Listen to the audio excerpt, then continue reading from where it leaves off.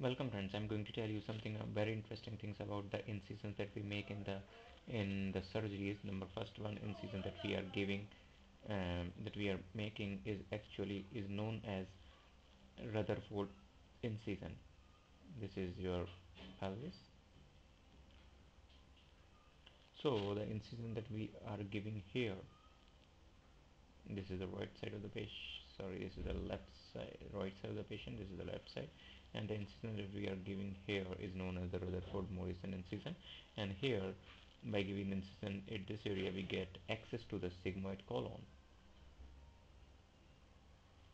as well as we get access to pelvis. So the next incision that we are going to tell you is known as mm, Cochar's incision. Let me increase the size of this marker. This is your body. These are your ribs marking. This is the xiphoid process, and here. Now, actually, Cochar's incision, it is a subcostal incision which starts from the midline at a distance of about 2.5 to 5 centimeter downward, and it extends from xiphoid process towards downward and outward. It extends from downward and outward, parallel to the that very thing, the costal margin, and here it distance is also somewhat about 2.5 centimeter. So this is known as the Cochar's incision. This is incision gives you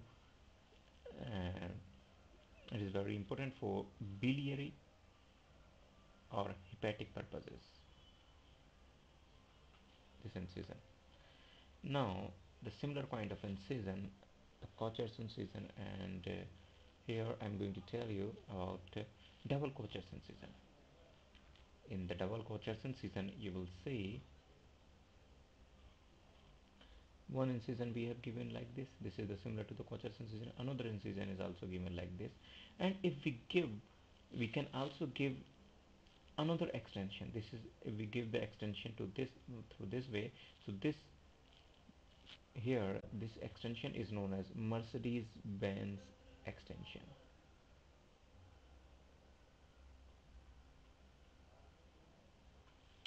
Now coming to the another kind of the incision that I'm going to tell you through this video is McBury's incision. Everyone knows about it, very easy. But I'm going to tell you something very important here. This incision that you have given is known as McBury's incision. And if you give another incision like this is known as lens incision, and it is a better than McBury's incision because it provides better cosmetic results. So that another incision that I am going to tell you today, as you know that there are many kind of incision which are there. Suppose this is your body, and through here your legs are there. So giving the incision here is usually a transverse incision, and if you are giving an incision over here, this is known as Maillard incision. Maillard incision. And another incision which is parallel to this or even more low and small, this is known as Pfannenstiel incision.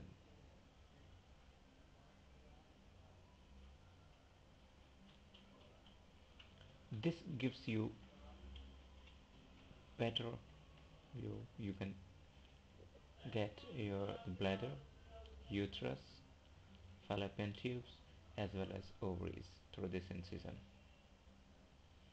Another, as I already told you about the Cochar's incision that lies somewhat here, and Another incision, a similar incision that similar to that McVarie's incision is also known as here is Rocky's Davis incision.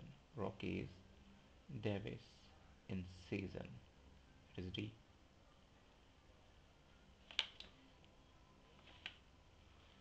More incision. I'm going to tell you.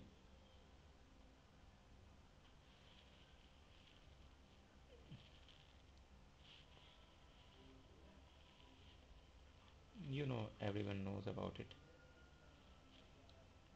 This is the midline incision, and any incision which is parallel to this midline is known as paramedian incision. And if we